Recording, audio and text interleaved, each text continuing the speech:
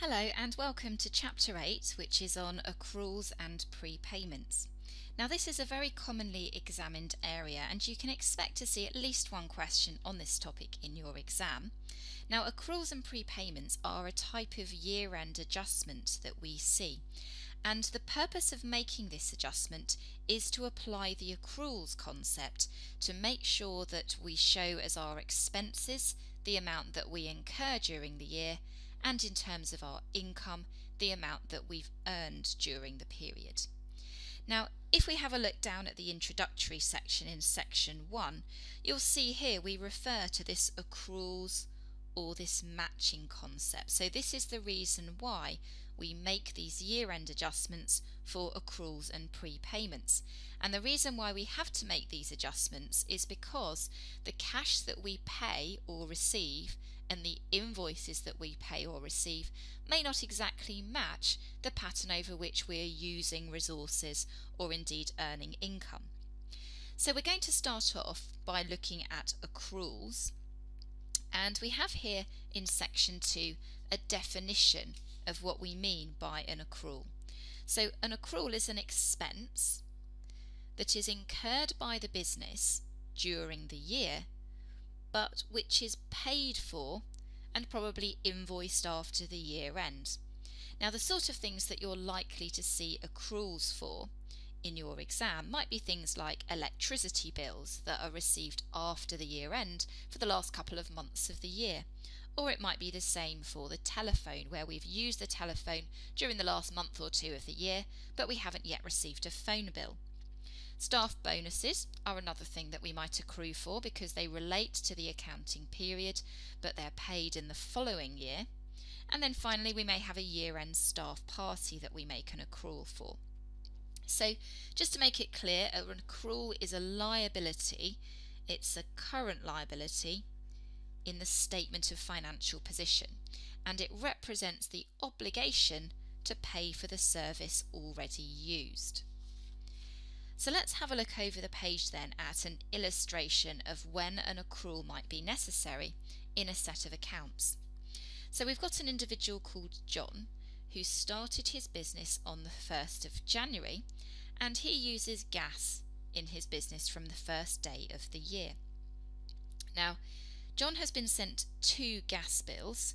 The first gas bill covers the period from the 1st of January to the 28th of February, so 2 months. And then the second gas bill covers March, April and May, so 3 months. Now let's say, for example, John wants to close his books on the 31st of March. Now what he needs to do in order to calculate his expense is he needs to work out the value of the the gas that he has used during that 3-month period.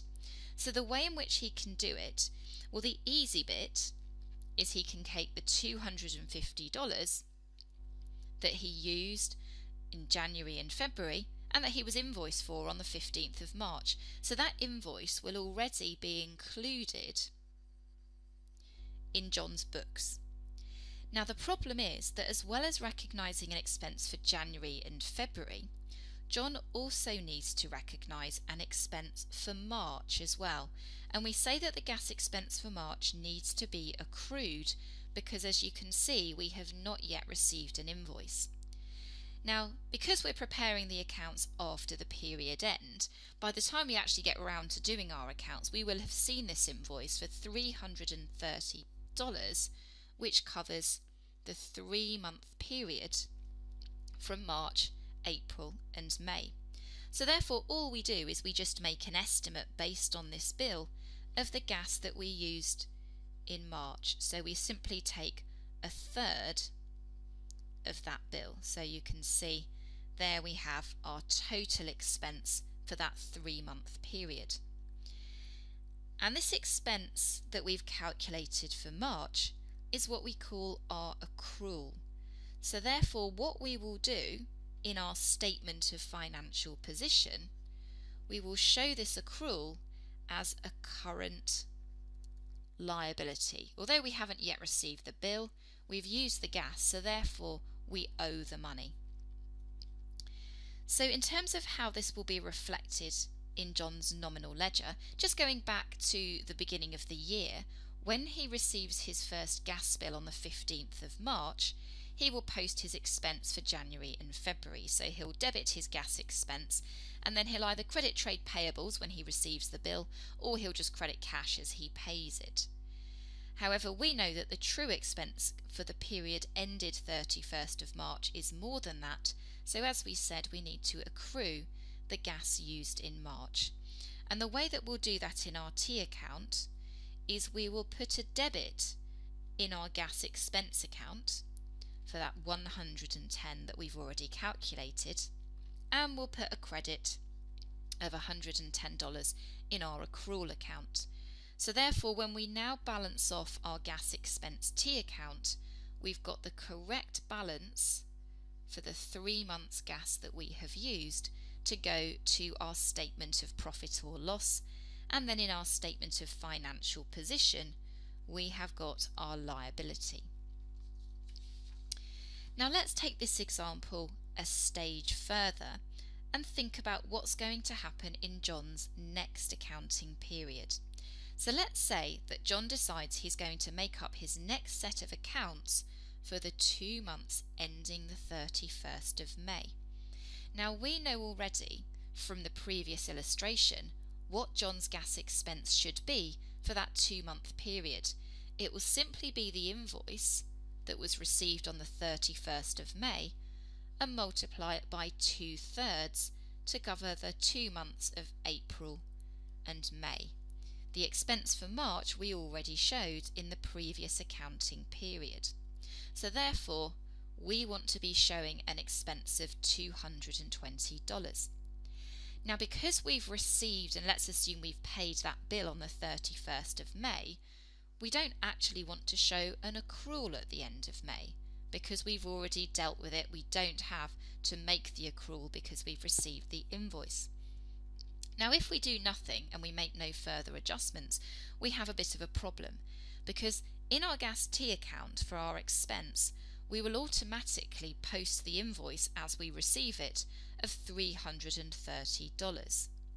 However, in our accruals account, we have a balance brought forward of $110, which we don't need. So basically, if we do nothing, our expense is too high and we've got an accrual that we don't need. So therefore, the golden rule, if we have an accrual at the start of the period, is we have to reverse it at the start of the next period. And the way that we do this is we do the opposite double entry to what we did in the first place. So we're going to debit or decrease our accruals account, which remember is a liability, and we will credit, which will also decrease, our gas expense account. So the way that this will show up in the nominal ledger is in our accruals account, we're going to put a debit entry in to remove that opening accrual. We'll put a credit entry in our expense account to effectively take out the expense for March because that was in the last accounting period, and you will see that when we balance off our expense account with a figure of $220, we actually get back to the expense that we calculated in the first place for April and May. So all we're doing is we're using this double entry to account from the discrepancy between when we're using the gas and when we receive the invoices. Okay, so that's basically an introduction to accruals. What we're going to do next in the next lecture is we're going to move on and take a look at prepayments.